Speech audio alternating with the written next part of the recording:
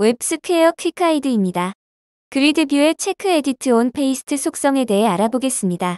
이 속성을 사용하면 여러 개의 데이터를 그리드뷰에 복사할 때 데이터 개수만큼의 그리드뷰 셀에 붙여 넣을 수 있습니다. 사용 예입니다. 체크 에디트 온 페이스트 속성 값을 true로 설정하면 됩니다. 예제를 통해 확인해 보겠습니다. 그리드뷰입니다. 브라우저에서의 모습입니다. 데이터 여러 개를 복사합니다. 그리드뷰에 붙여 넣으면 모든 데이터가 하나의 셀로 복사됩니다. 엑셀에 여러 셀을 복사합니다.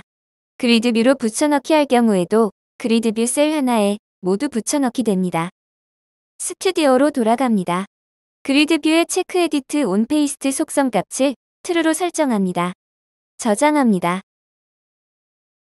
화면을 다시 로딩합니다. 6개의 데이터를 그리드뷰로 복사합니다.